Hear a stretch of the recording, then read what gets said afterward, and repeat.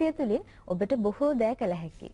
ඉතින් අද බ්‍රහස්පතින්දා දවසේ ජාතික පාසල ඔස්සේ අපි සූදානම් ඔබට ඒ රසවත් වූ විෂය තම නිර්මාණාත්මක විදිහට ගෙන එන්නට. අපි බලමු ඒ සඳහා අපත් සමගින් එකතු වෙන ප්‍රවීණ ආචාර්ය මණ්ඩලය කවුරුන්ද කියලා. මුලින්ම නංගී මල්ලේ අපත් සමගින් එකතු වෙන්නේ කොළඹ තර්ස්ටන් විද්‍යාලයේ ප්‍රවීණ ගණිතාචාර්ය උදේෂ් ජාගොඩ ගුරුතුමාණන්. ඒ වගේම ප්‍රවීණ ගණිතාචාර්යිනි තිලකා ප්‍රේමතිලක ගුරුමෑණියනුත් අපත් සමගින් එකතු වෙනවා. අද දවසේදී අපේ ගණිතයේ පාඩම තුලින් අපි බලාපොරොත්තු වන්නේ නංගී මල්ලියේ වර්ගඵලය කියන ඒකකය සාකච්ඡා කරන්නටයි. ඉතින් සාමාන්‍ය පෙළ විභාගයේදී ඔබට අනිවාර්යෙන්ම ගැටලුවක් මේ ඒකකයේ ඔස්සේ ලැබෙනවා. අපි ජාගොඩ සර්ගෙන් අහලා බලමු මේ පිළිබඳව කොහොමද අපිට ගැටලු සකස් වෙන්නේ කියලා. ජාගොඩ සර්. ඔව් දරුවනේ. දැන් මේ වර්ගඵලය කියලා කිව්වම ඔය දරුවෝ හොඳින් දන්නවා. දැන් මේ වර්ගඵලය සොයන්නත් දන්නවා. ඒ වගේම වර්ගඵලයෙන් අපේ සාමාන්‍ය පෙළ විභාගයේ ප්‍රශ්න පත්‍ර එන බව හොඳින් දන්නවා. දැන් අපි මුලින්ම අද කතා කරන්නේ මේ වර්ගඵලය කියන පාඩම ගැන.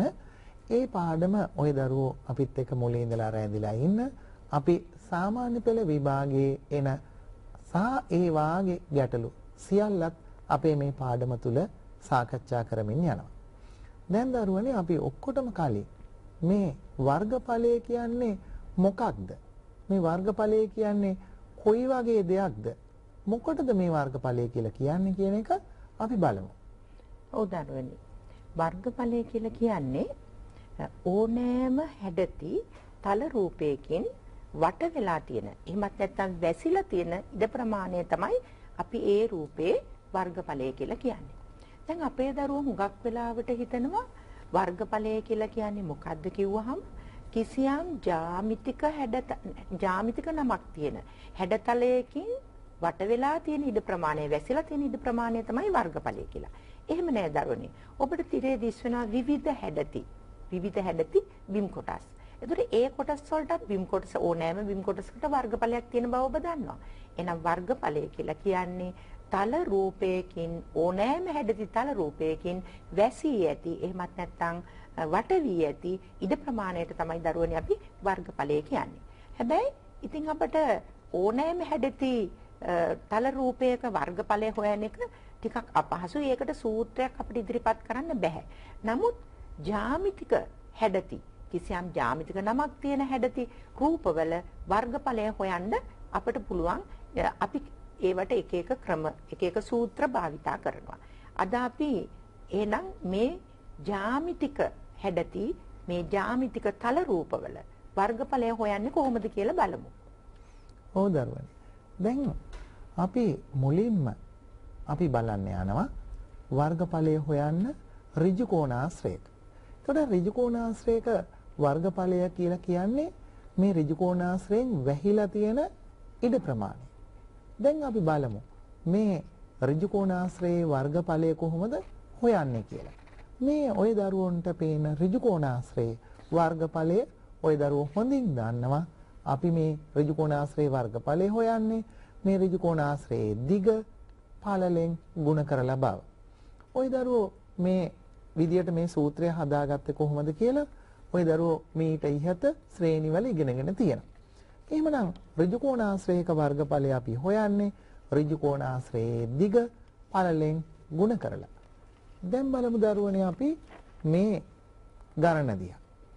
දිග සෙන්ටිමීටර් 10ක් හා පළල සෙන්ටිමීටර් 8ක් වන ඍජු කෝණාශ්‍රයක වර්ගඵලය සොයන්න. දැන් අපිට ඍජු කෝණාශ්‍රයේ දිග දීලා තියෙනවා සෙන්ටිමීටර් 10 හැටියට, පළල දීලා තියෙනවා සෙන්ටිමීටර් 8 හැටියට.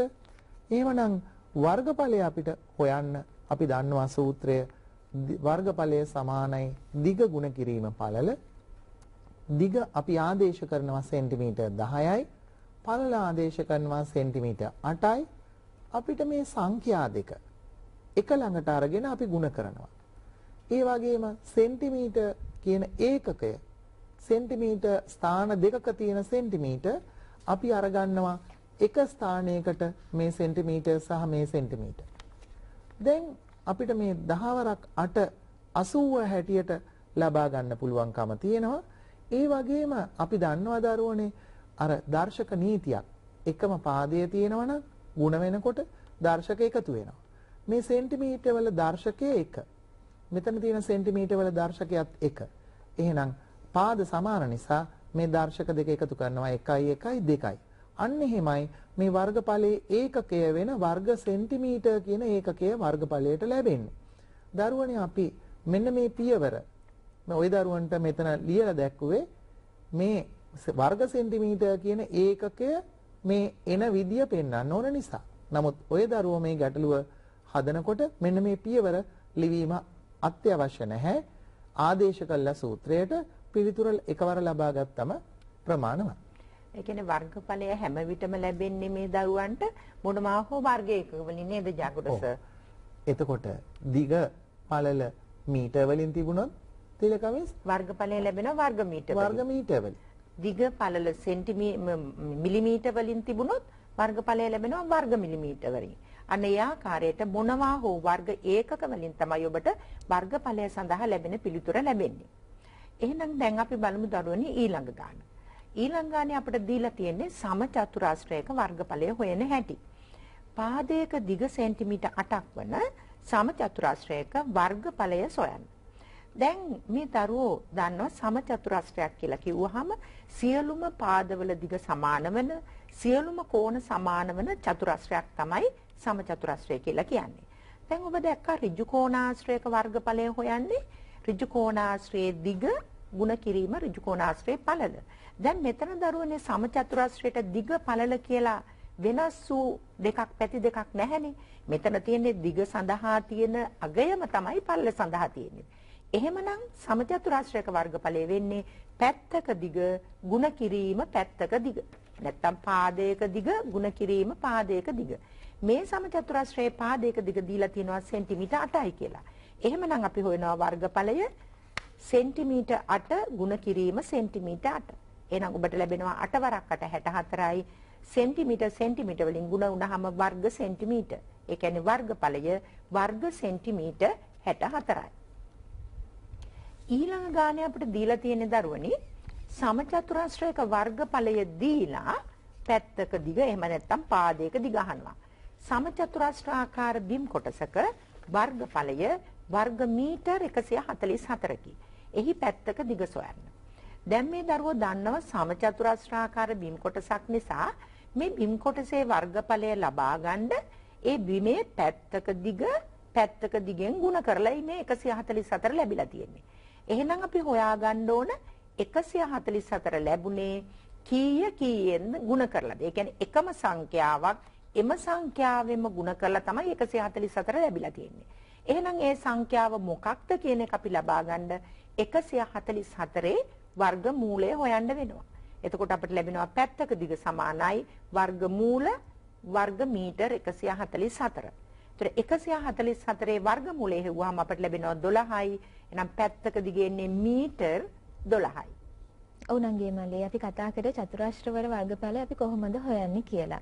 තමත් වැදගත් පාඩමක් කියපු නිසා අද දවසේදී අපි කරන පාඩම සටහන් කරගන්න අමතක කරන්න එපා. ඉතින් ඊළඟට අපි යමු වන්නේ කොහොමද ත්‍රිකෝණයක වර්ගඵලය හොයන්නේ කියලා බලන්න. ජාගොඩස. ඔව් දරුවනි. දැන් ඔය දරුව දන්නවා ත්‍රිකෝණයක වර්ගඵලය අපිට හොයන්න ඍජු කෝණාශ්‍රයේ වර්ගඵලය හොයනකොට තිබුණා වගේම සූත්‍රයක් තියෙනවා.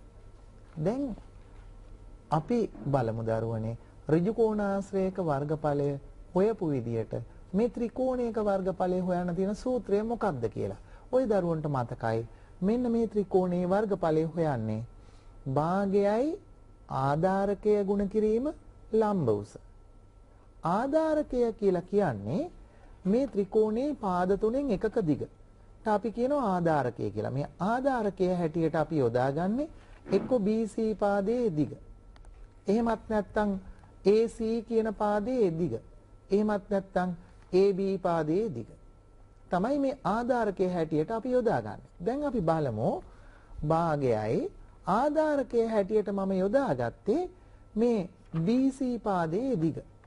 ඔන්න එතන දිග නැති නිසා ආධාරකයේ හැටියට මේ BC කියලා මම සඳහන් කරලා තියෙනවා.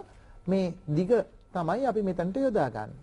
එතකොට මේ ලම්බ උස කියන එක ගන්නෙ මෙන්න මේ BC කියන පාදය නේ අපි ආධාරකයේ හැටියට යෙදුවේ. ඒ BC කියන පාදයට ඉදිරියෙන් තියෙන ශීර්ෂය Aනේ.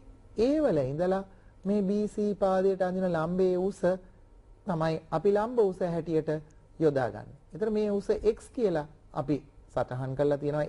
AX තමයි ලම්බ උසට යොදාගන්නේ. දැන් අපිට ඕනේ නම් ආධාරකයේ හැටියට මේ AB පාදයේ දිග යොදන්නත් පුළුවන්. ඒතර ආධාරකයේ හැටියට AB පාදයේ දිග යෙදුවොත් මාගයයි ආධාරකයේ හැටියට AB පාදයේ දිග ලම්බ උස කියලා කියන්නේ ආධාරකයේ හැටියට යෙදුවේ AB පාදයේ දිග නම් මේ AB පාදයට ඉදිරියෙන් තියෙන ශීර්ෂය C නේ. මෙන්න මේ C වල ඉඳලා AB පාදයට අඳින ලම්බකයේ උස තමයි ලම්බ උස කියලා අපි මෙතන ලම්බ උසට යොදාගන්නේ. එතන මේ ලම්බ උස y හැටියට අපි සටහන් කරලා තියෙනවා. එහෙනම් ලම්බ උසට යොදාගන්නේ y. ඊළඟට මේ ආධාරකයේ හැටියට අපිට AC පාදයේ දිග යොදා ගන්නත් පුළුවන්. එතන භාගයයි ආධාරකයේ හැටියට AC පාදයේ දිග යෙදුවොත් ලම්බ උස වෙන්නේ මෙන්න මේ ආධාරකයේ හැටියට යොදපු AC පාදයට ඉදිරියෙන් තියෙන ශීර්ෂය B නේ. අන්නේ B වල ඉඳලා මේ AC පාදයට අඳින ලම්බයේ උස තමයි ලම්බ උස කියලා අපි ලම්බ උස හැටියට යොදාගන්නේ. මේ ලම්බ උස Z හැටියට නම් කරලා තියෙනවා. අන්නේ ලම්බ උසට යොදාගන්නේ Z. ඒ කියන්නේ දරුවනේ අපිට බෑ ආධාරකය හැටියට අපිට කැමති පාදයක දිග යොදන්න නම් පුළුවන්. හැබැයි ලම්බ උසට අපිට කැමති ලම්බ උසක් යොදන්න බෑ. ඒ ආධාරකයේ හැටියට යොදපු පාදයට ගැළපෙන ලම්බ උසයි ලම්බ උසට අපි යොදා ගන්න අවශ්‍ය වෙන්නේ. එහෙනම් දරුවනේ අපි දැන් බලමු ජාගොඩස මේ දරුවන්ට කියා දුන්නනේ ත්‍රිකෝණයක වර්ගඵලය හොයන සූත්‍රය. මේ සූත්‍රය භාවිතා කරලා කොහොමද ත්‍රිකෝණයක වර්ගඵලය හොයන්නේ කියලා. අපිට දීලා තියෙනවා ගැටලුවක් ABC ත්‍රිකෝණයේ වර්ගඵලය සොයන්න. රූප සටහනක් දීලා තියෙනවා. මේ රූප සටහනේ දීලා තියෙනවා මේ ABC ත්‍රිකෝණයේ AB පාදයේ දිග සෙන්ටිමීටර් 5යි BC පාදයේ දිග සෙන්ටිමීටර් 10යි AC පාදයේ දිග සෙන්ටිමීටර් 8යි.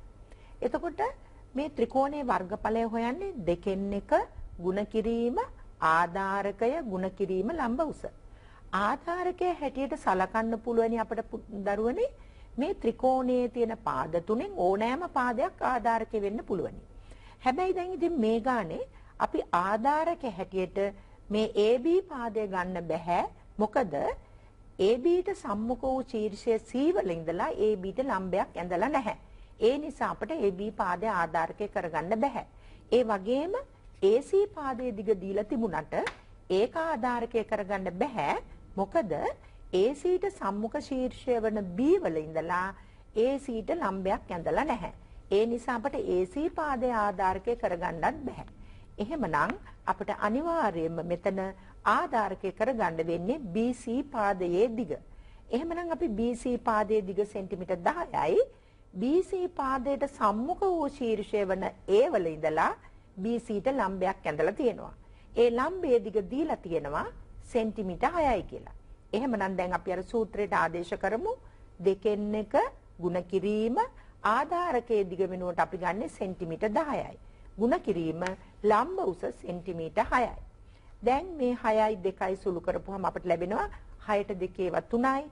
දැන් 9 ඉතුරු වෙනවා 1 ගුණ කිරීම 10 ගුණ කිරීම 3. එතකොට 10යි 3යි ගුණ කරපුවම 30යි. එහෙනම් මේ ABC ත්‍රිකෝණයේ වර්ගඵලය ලැබෙනවා අපිට වර්ග සෙන්ටිමීටර් 30යි.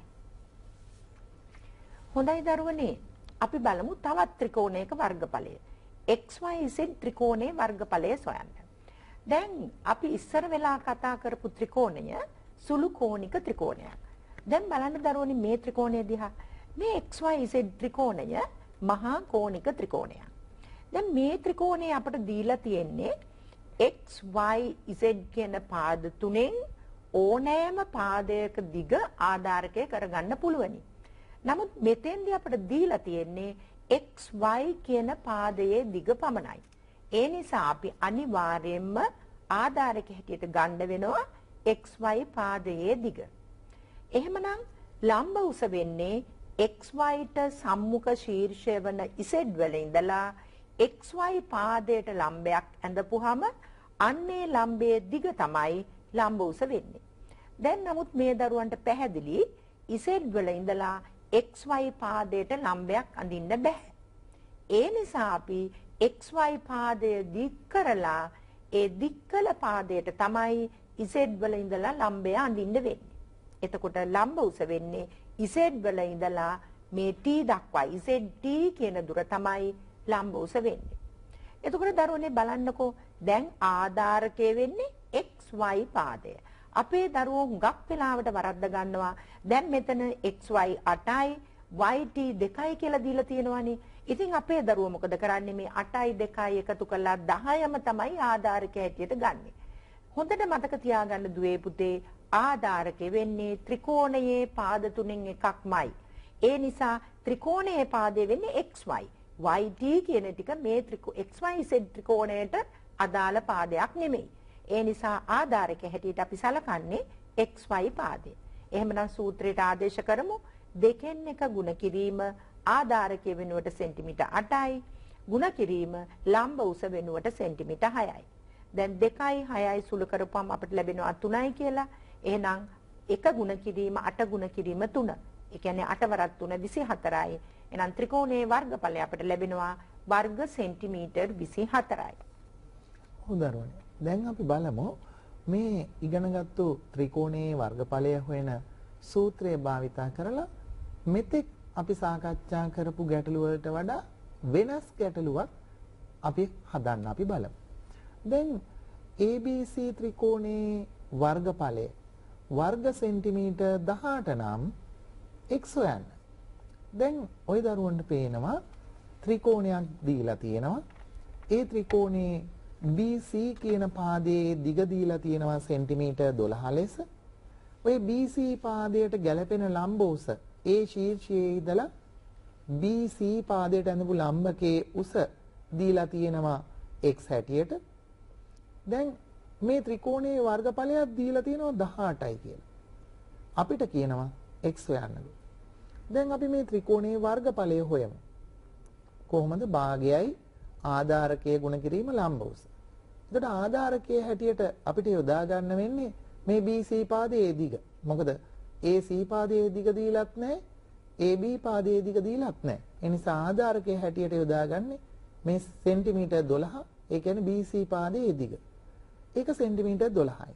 ලම්බ උස ඒට ඉදිරියෙන් තියෙන ශීර්ෂය A වල ඉඳලා අඳින ලම්බකයේ උස x තමයි ලම්බ උස හැටියට යොදාගන්නේ. දැන් අපිට මේ ත්‍රිකෝණයේ වර්ගඵලය ලැබෙනවා භාගයයි ගුණ කිරීම 12 ගුණ කිරීම x හැටියට.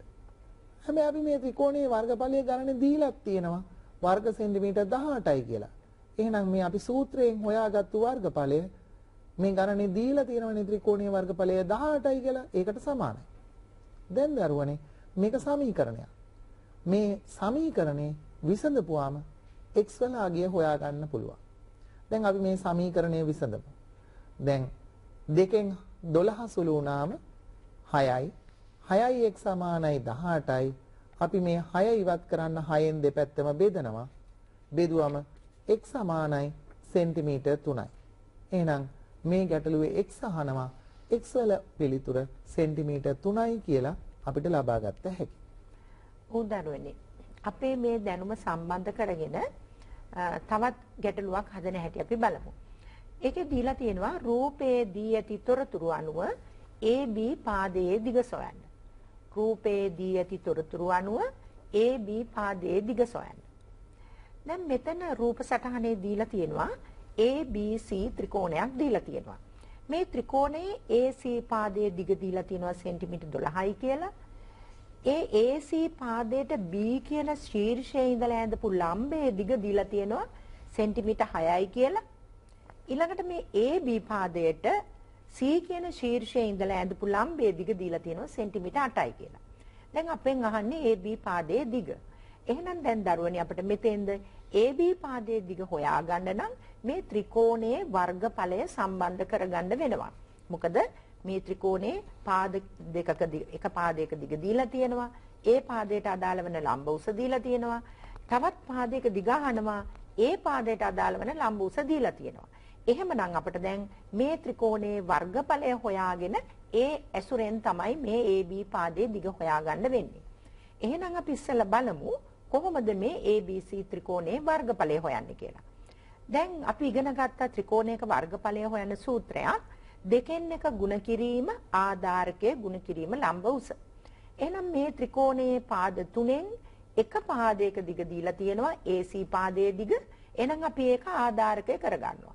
එහෙනම් ආධාරකයේ වෙනුවට අපි ලියනවා සෙන්ටිමීටර් 12යි කියලා. එහෙනම් ලම්බ උස වෙන්නේ මේ AC පාදයට ඊට සම්මුඛ වූ B ශීර්ෂයේ ඉඳලා ඇඳපු ලම්බයේ දිග. ඒ දිග දීලා තියෙනවා සෙන්ටිමීටර් 6යි කියලා. එහෙනම් දැන් අපි ලියනවා දෙකෙන් එක ගුණ කිරීම සෙන්ටිමීටර් 12 ගුණ කිරීම සෙන්ටිමීටර් 6. දැන් 2යි 12යි සුළු කරාම අපට ලැබෙනවා 6යි. එහෙනම් 6 6ෙන් ගුණ කරපුවාම අපට ලැබෙනවා 36යි වර්ග සෙන්ටිමීටර්. එතකොට මේ ත්‍රිකෝණයේ වර්ගඵලය අපට ලැබෙනවා වර්ග සෙන්ටිමීටර් 36යි කියලා. දැන් මේ දරුවනේ මේ ත්‍රිකෝණයේ වර්ගඵලය තවත් ආකාරයකට හොයන්න පුළුවන්. අපෙන් අහන්නේ AB පාදයේ දිගනේ. එහෙමනම් අපි AB පාදය ආධාරකය කරගෙන මේ ත්‍රිකෝණයේ වර්ගඵලය හොයනවා.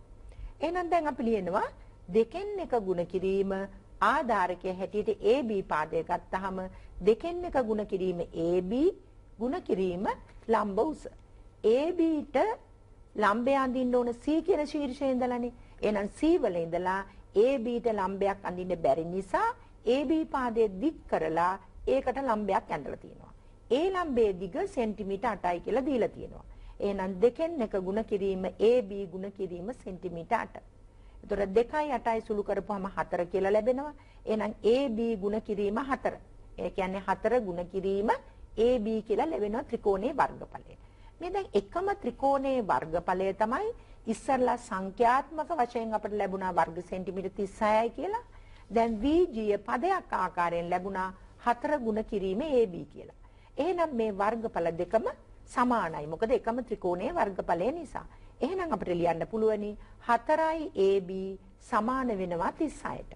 එහෙනම් AB තනි කරගන්න අපි දෙපැත්තම 4ෙන් බෙදනවා. එතකොට අපිට ලැබෙනවා AB සමානයි සෙන්ටිමීටර් 9යි. එතකොට ත්‍රිකෝණයේ AB පාදයේ දිග සොයන්න කියලා අපිට දීලා තියෙන්නේ. එහෙනම් AB පාදයේ දිග අපිට ලැබෙනවා සෙන්ටිමීටර් 9යි කියලා. ඕනන්ගේ මල්ලේ ත්‍රිකෝණික වර්ගඵලය හොයන්නේ කොහොමද? ඒ ආශ්‍රිත ගැටලුත් අපේ ගුරු මාඩුවල ඔබට ඉතා හොඳින් පැහැදිලි කරා. ඊළඟට අපි කතා බහ කරන්න බලාපොරොත්තු වෙන තලප රූපය වන්නේ සමාන්තර ආශ්‍රය සහ ත්‍රිපීසියම. ජාගොඩ සර්. ඔව් දරුවනේ.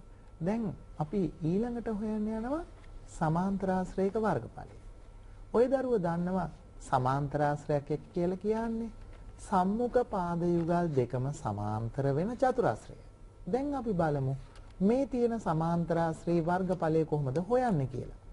දැන් දරුවනේ මේ සමාන්තරාශ්‍රයේ වර්ගඵලය හොයාගන්නේ ආධාරකයේ ගුණ කිරීම ලම්බ උස. මේ සමාන්තරාශ්‍රයේ වර්ගඵලය හොයන්නේ වර්ගඵලය සමානයි ආධාරකයේ ගුණ කිරීම ලම්බ උස. එහෙම තමයි අපි මේ වර්ගඵලය සමාන්තරාශ්‍රයක හොයන්නේ. ওই දරුවෝ මේ සූත්‍රය ගන්න විදිය 9 ශ්‍රේණියේදී හොඳින් ඉගෙනගෙන තියෙනවා. දැන් දරුවනේ මෙන් ඊළඟට අපි බලමු ත්‍රිපීසියමක වර්ගඵලය හොයන්නේ කොහොමද කියලා. ওই දරුවෝ දන්නවා ත්‍රිපීසියමක් කියලා කියන්නේ සම්මුඛ පාද යුගල් දෙකෙන් එක යුගලයක් පමණ සමාන්තර චතුරස්‍රය. එතකොට සමාන්තර වෙන පාද යුගලය DC අනිත් එක AB. මෙන්න මේ පාද යුගලය විතරයි සමාන්තර. මේ ත්‍රිපීසියමේ තියෙන AD සහ BC කියන පාද යුගලය මේ සම්මුඛ පාද යුගලයේ සමාන්තර නැහැ. ඒ කියන්නේ එක් සම්මුඛ පාද යුගලයක් පමණක් සමාන්තර චතුරස්‍රයකට අපි කියන්නේ ත්‍රිපීසියම කියලා. එහෙනම් මේ වගේ ත්‍රිපීසියමක වර්ගඵලය හොයන්නේ භාගයයි සමාන්තර පාද දෙකෙහි දිගේ එකතුව. ඒ කියන්නේ මේ සමාන්තර පාද දෙක AB සහ DC නේ. ඒ පාද දෙකේ දිගේ එකතුව තමයි මෙතනට අපි යොදන්නේ. ගුණ කිරීම එම පාද දෙක අතර ලම්බ දුර. ඒ කියන්නේ මේ සමාන්තර වෙන පාද දෙක අතර මෙන්න මේ ලම්බ දුර තමයි අපි මේ ලම්බ උස හැටියට යොදාගන්නේ. දැන් අපි බලමු මෙන්න මේ ත්‍රිපීසියමේ වර්ගඵලය කොහොමද හොයන්නේ කියලා. ඔව් බලන්න දරුවනේ අපිට දීලා තියෙනවා ABCD ත්‍රිපිසියමේ වර්ගඵලය සොයන්න. දැන් ඔබට පේනවා මේ ත්‍රිපිසියමේ සමාන්තර පාද දෙකක් තියෙනවා. DC සහ AB පාද සමාන්තරයි. DC පාදයේ දිග සෙන්ටිමීටර් 4යි කියලා දීලා තියෙනවා. AB පාදයේ දිග සෙන්ටිමීටර් 12යි කියලා දීලා තියෙනවා. එම සමාන්තර පාද දෙක අතර ඇති ලම්බ උස දීලා තියෙනවා සෙන්ටිමීටර් 6යි කියලා. එහෙනම් මේ දරුවන්ට ජාගුඩස ඉගෙනුවා ත්‍රිපිසියමක වර්ගඵලය හොයන්නේ කොහොමද? දෙකෙන් එක ගුණ කිරීම සමාන්තර පාද දෙකේ දිගෙහි එකතුව ගුණ කිරීම එම සමාන්තර පාද දෙක අතර ඇති ලම්බ උස. එහෙනම් අපි අදමු මේ සූත්‍රයට ආදේශ කරොත් දෙකෙන් එක ගුණ කිරීම සමාන්තර පාද දෙකේ දිගෙහි එකතුව. එහෙනම් එක පාදයක් සමාන්තර පාද දෙකෙන් එක පාදයක් සෙන්ටිමීටර් 12යි අනෙක් පාදයේ සෙන්ටිමීටර් 4යි. එහෙනම් අපි 12 එකතු කිරීම 4. එහෙනම් මෙන්න මේ උත්තරේ තමයි අපි ගුණ කරන්න ඕන ඒ දෙක අතර ඇති ලම්බ උසෙන්. ඒ නිසා අපි මේ උත්තරේ මේ මුළු එක මේ දෙක එකතු කරලා එන උත්තරේ ඒ නිසා අපි එක වරහණක් දානවා. 12 එකතු කිරීම 4ට අපි වරහණක් යොදනවා. ගුණ කිරීම එම සමාන්තර පාද දෙක අතර ඇති ලම්බ උස වෙන්නේ සෙන්ටිමීටර් 6යි. දැන් මෙතනින් අපිට ලැබෙනවා දෙකෙන් එක ගුණ කිරීම 12යි 4යි 16යි 16 ගුණ කිරීම 6. දැන් 2යි 16යි සුළු කරපුවාම අපිට ලැබෙනවා දෙකට දෙකේ වයි 1යි 16ට දෙකේ ව 8යි. එහෙනම් 8 ගුණ කිරීම 6 48යි. වර්ග සෙන්ටිමීටර් 48යි. දැන් මේ වගේ මේ ත්‍රිපිසියමේ වර්ගඵලය හොයනකොට අපේ දරුවෝ බොහෝ වෙලාවට මේ සුළු කිරීමේදී වැරදි වැඩක් කරනවා නේද ජාගොඩස? ඔව් තියෙනවා. මේ වරහන ඇතුලේ තියෙන මේ 12යි 4යි එකතු කරන්න කලින් මේ දෙකෙන් මේ 12 බෙදනවා අපේ දරුවෝ. ඔව්. ඒක වෙන්නේ තිලකමිස් අර තිලකමිස් කියපු විදිහට මේ වරහන් තුල මේ සමාන්තර පාද දෙකේ එකතුව ලියාගත්තේ නැති වුණොත්. ලියාගත්තේ නැති වුණාම සමහර දරුවෝ ඔක ලියා ගත්තත් ජාගොඩස 12ට දෙකේව 6යි කියලා සුළු කරනවා. ඔව්. මෙන්න මේ වරහන නේද තිලකමිස් අපි මේ කියන්නේ? ඔය වරහන ගැන තමයි අපි කතා කරන්නේ. මොකද හුඟ වෙලාවට දරුවෝ කරන්නේ 12යි 4යි එකතු කරලා එන උත්තරේ දෙකෙන් බෙදන්න තියෙන්නේ. නමුත් අපේ දරුවෝ කරනවා 12 දෙකෙන් බෙදලා 6යි කියලා 6යි 4යි 10යි 10 වරක් 6 60යි කියලා ත්‍රිපිසියමේ වර්ගඵලය ලබා ගන්නවා. ඒ සුළු කිරීම සම්පූර්ණයෙන්ම වැරදි දරුවනේ. ඔබ දන්නවා මේ ගණිත කර්ම කීපයක් මෙතන තියෙනවා. ಗುಣ කිරීමක් තියෙනවා, වරහණක් තියෙනවා. ඒතර පළමුව ඔබ කළ යුත්තේ වරහණ තුල කොටස සුළු කරගෙන ඉන්න එක. ඒ නිසා වරහණ තුල තියෙන පද දෙක එකතු කරලායි ඔබ සුළු කිරීම කළ යුත්තේ. ඕනංගේ මල්ලේ අපි දැන් ත්‍රිපිසියම ගැන සමාන්තරාශ්‍රය ගැන කතා කරපු නිසා ඊළඟට අපි යමු වන්නේ වෘත්තය වෙතට. අපේ තිලකමිස් කියන ජාගරසගෙන අහලා දැනගනිමු කොහොමද වෘත්තයක වර්ගඵලය හොයන්නේ. ඒ වගේම අපි ඒ ආශ්‍රිත ගැටලු පිළිබඳව දැන් කතා බහ කරමු. ඔව් දරුවනේ. දැන් මේ වෘත්තයක වර්ගඵලය කියලා කියන්නේ අර කලින් කියපු විදිහට වෘත්තයෙන් වැසෙන ඉඩ ප්‍රමාණය නැත්නම් වට වෙන ඉඩ ප්‍රමාණය. දැන් මේ වෘත්තය අරය r. මෙන්න මේ වෘත්තයේ වර්ගඵලය හොයන්නේ අරය r වෙන වෘත්තයක වර්ගඵලය හොයන්නේ π r වර්ගය කියන සූත්‍රය. වෘත්තයක වර්ගඵලය හොයන්නේ අරය r වෙනවා නම් මේ වෘත්තේ π r වර්ගය. ඔය දරුවෝ හොඳින් දන්නවා මේ සූත්‍රයේ ලැබුණ හැටි 9 ශ්‍රේණියේදී ඔය දරුවෝ ඉගෙනගෙන තියෙනවා. එහෙමනම් අපි වෘත්තයක අරය r නම් ඒ වෘත්තයේ වර්ගඵලය හොයන සූත්‍රය π r වර්ගය. දැන් දරුවනේ අපි බලමු ගැටලුවක්. අරය 14 සෙන්ටිමීටර් වන වෘත්තයක වර්ගඵලය සොයන්න. එතකොට අපි ඉගෙන ගත්ත සූත්‍රය අරය r වෙන වෘත්තයක වර්ගඵලය හොයන. අපි මේ සූත්‍රය ලියලා ඉන්න ඕනේ. මේ දරුවෝ ගොඩක් වෙලාවට සූත්‍රය ලියන්නේ නැතුව සූත්‍රය හිතේ තියාගෙන ඒ සූත්‍රයට ආදේශ කරන පියවර විතරක් ලියනවා. එහෙම කරන්න එපා දරුවනේ. සූත්‍රය ලියලයි අපි ආදේශ කරන්න ඕනේ. එතකොට ওই දරුවන්ට වඩා හොඳින් නිවැරදිව මේ ආදේශ කිරීම කරගත්ත හැකියි. දැන් අපි සූත්‍රය ලිව්වා අරය r වෙන වෘත්තයක වර්ගඵලය π r වර්ගය. π වෙනුවට අපි 7න් 22ත් r වලට මේ වෘත්තයේ අරය 14. එතකොට 14 වර්ගය. එතකොට 14 වර්ගය කියලා කියන්නේ 14 දෙවාරයක් ගුණ කරන්න. 14 ගුණ කිරීම 14 හැටියට මේ ලියා ගන්නව නම් අපිට සුළු කරන්න ලේසි. එහෙම නැත්නම් 14 වර්ග කරලා එන උත්තරේ මෙතනට ලියා ගත්තොත් ටිකක් විශාල උත්තරයක් එන්නේ. ඒ නිසා ඒ සුළු කරන්න ගියපුවම අපිට තරමක් අපහසුයි. ඒ නිසා හැම වෙලේම ওই දරුවෝ හුරු වෙන්න මේ πr වර්ගයේ සූත්‍රයේ r වලට ආදේශ කරනකොට r වර්ග කරලා ලියාගන්නේ නැතුව r වර්ගය හැටියට තියෙන නිසා 14 නම් අරය 14 ගුණ කිරීම 14 හැටියට ලියාගත්තම අපිට සුළු කරන්න ලේසි. අපිට 7න් සුළු වෙනවා මේ 14 4ක් 2යි කියලා. එතකොට 2යි 14යි 22යි ගුණ කරන්න තියෙන්නේ. ගුණ කරාම 616යි වර්ග සෙන්ටිමීටර්. ඊළඟට අපෙන් අහන ගාන රූපයේ දැක්වෙන්නේ අරය සෙන්ටිමීටර් 7ක් වන අර්ධ වෘත්තයකි. එහි වර්ගඵලය සොයන්න. දැන් මේ දරුවෝ දන්නවා අර්ධ වෘත්තයක් කියලා කියන්නේ මොකක්ද කියලා. අර්ධ වෘත්තයක් කියලා කියන්නේ දරුවෝනි වෘත්තයකින් හරිය අඩක් භාගයක්. වෘත්තයකින් හරිය අඩක්. එහෙනම් දැන් අපිට පුළුවනි වෘත්තයක වර්ගඵලය හොයන්නේ πr වර්ගය. එහෙනම් මෙතන අරය r වන වෘත්තයක වර්ගඵලය හොයන්නේ πr වර්ගය. එහෙනම් ඒකෙන් හරි අඩක් ලබා ගන්න නම් අපි කරන්නේ මේක දෙකෙන් බෙදනවා. එහෙමත් නැත්නම් දෙකෙන් එකෙන් ಗುಣ කරනවා. එහෙනම් අර්ධ වෘත්තයේ වර්ගඵලය වෙන්නේ දෙකෙන් එකයි πr වර්ගය. එහෙමනම් දැන් අපි ආදේශ කරමු දෙකෙන් එක ಗುಣ කිරීම π වෙනුවට 7න් 22 ಗುಣ කිරීම r මේකේ දීලා තියෙනවා අරය සෙන්ටිමීටර් 7යි කියලා. එහෙනම් 7 වර්ගය. දැන් මේක අපිට නැවත ලියා ගන්න පුළුවනි දෙකෙන් එක ಗುಣ කිරීම 7න් 22 ಗುಣ කිරීම 7 ಗುಣ කිරීම 7. 7 වර්ගය කියන එක අපි ලිව්වා 7 ಗುಣ කිරීම 7 කියලා. දැන් හරේ තියෙන 7 ලවයේ තියෙන 7ත් සමග සුළු කරපුවම 7ට 7 ඒවා 1යි. ඒ වගේම හරේ තියෙන 2 ලවයේ තියෙන 22ත් එක්ක සුළු කරපුවම අපිට ලැබෙනවා 11යි. එහෙනම් 11 7ෙන් ಗುಣ කරපුවම අපිට ලැබෙනවා 77යි. එතකොට අර්ධ වෘත්තයේ වර්ගඵලය අපිට ලැබෙනවා වර්ග සෙන්ටිමීටර් 77යි.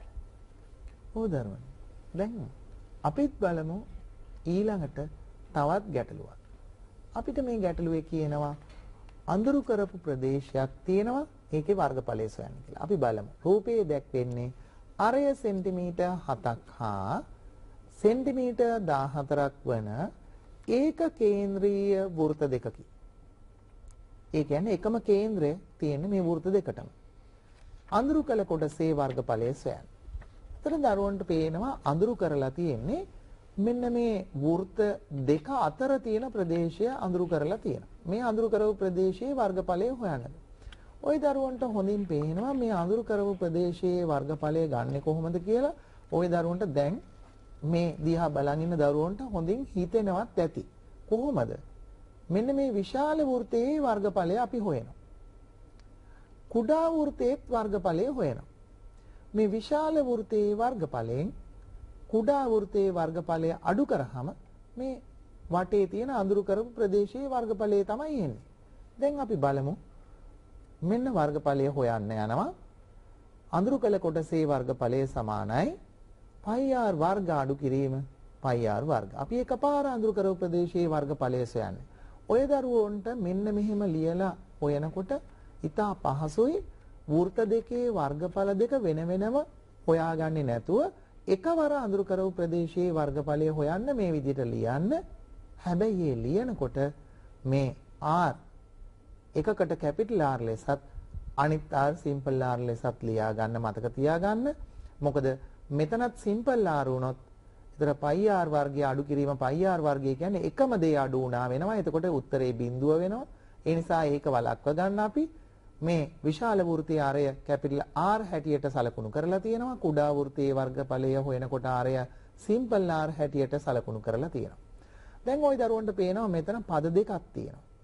මේ ඍණ ලකුණෙන් පදේ වෙන් වෙනවා. මේ පද දෙකටම π තියෙනවා. එහෙනම් මේ π පද දෙකටම පොදුයි. ඒ නිසා පොදුයි කියලා අපි මේ π පිටට ගන්නවා. ඒතර පළවෙනි පදයෙන් π පිටට ගත්තම කැපිටල් R වර්ගයේ ඉතුරුයි අඩු කිරීම. දෙවෙනි පදයෙන් π පිටට ගත්තම සිම්පල් R වර්ගයේ ඉතුරුයි. දැන් තමයි දරුවනේ මේ ආදේශ කරන්නේ මෙන්න මේ පියවරට. එතකොට ඊටාම ලේසියෙන් සුළු වෙනවා. මේ බලන්න π කියන්නේ 7න් 22යි. R කියන්නේ විශාල වෘත්තයේ ආරය 14යි. 14 වර්ගය. අඩු කිරීම R කියන්නේ කුඩා වෘත්තයේ ආරය මේ සිම්පල් R කියන්නේ. කුඩා වෘත්තයේ ආරය 7යි. එහෙනම් R වෙනුවට 7 7 වර්ගය. ඔය දරුවෝ ඉගෙනගෙන තියෙනවා A වර්ගය අඩු කිරීම B වර්ගයේ සාධක වර්ග දෙකක අන්තරය. A ධන B A ඍණ B හැටියට. එහෙනම් දරුවනේ අපිට පුළුවන්කම තියෙනවා 7න් 22 ලිව්වා මේ A වර්ගය අඩු කිරීම B වර්ගය හැටියට තමයි මෙතන තියෙන්නේ 14 වර්ගය අඩු කිරීම 7 වර්ගය. එහෙනම් එක සාධකයක් එනවා 14 ධන 7 අනිත් සාධකය 14 ඍණ 7. අර A වර්ගය අඩු කිරීම B වර්ගයේ සාධක A ධන B A ඍණ B නම් 14 වර්ගය අඩු කිරීම 7 වර්ගයේ සාධක 14 ධන 7 14 ඍණ 7.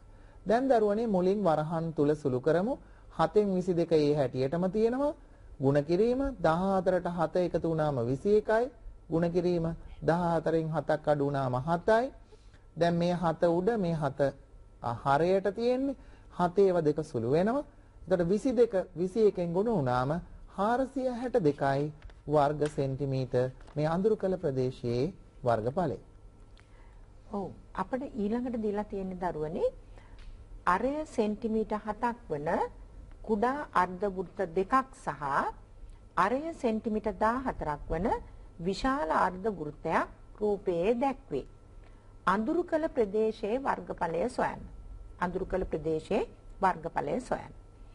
දැන් එතකොට මෙතනින් එනවා දරු මේ රූපය දිහා බලපුවාම ඔබට එකවරම මේ අඳුරු කරපු ප්‍රදේශය පේන්නේ හරියට මල් පෙත්තක් වගේ නේ.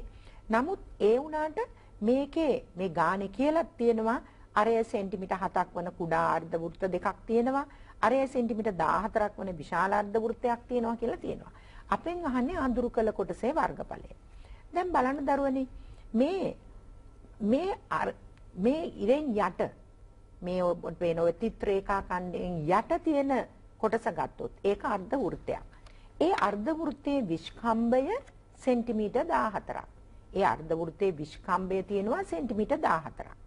ඊළඟට ඔබට පේනවා මේ රේඛා ඛණ්ඩයෙන් උඩ තියෙනවා ඒ විස්කම්භය සෙන්ටිමීටර් 14ක් වන අර්ධ වෘත්තයක් අඳුරු කරලා නැහැ.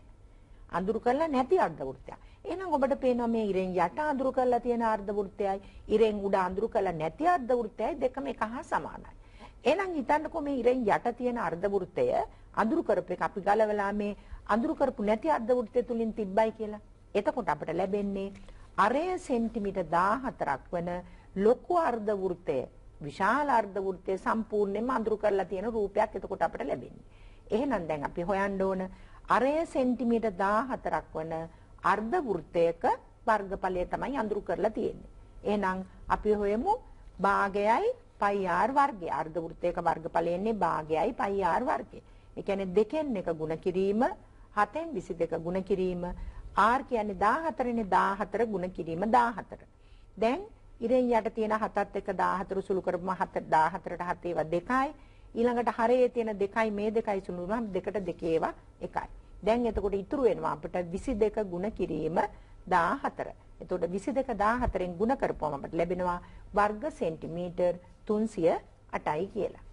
ඔව් දරුවනේ. දැන් අපි අද ගැටලු සාකච්ඡා කරා මේ වර්ගඵලය සම්බන්ධයෙන් මේ දරුවන්ට ගිය අවුරුද්දේ පසුගිය අවුරුද්දේ ඒ කියන්නේ 2012 අවුරුද්දේ ওই දරුවෝ පළවෙනි ප්‍රශ්න පත්‍රය පරිශීලනය කරන්න මේ වර්ගඵලයෙන් ඍජුකෝණාශ්‍රයක වර්ගඵලයෙන් ගැටලුවක් තියෙනවා.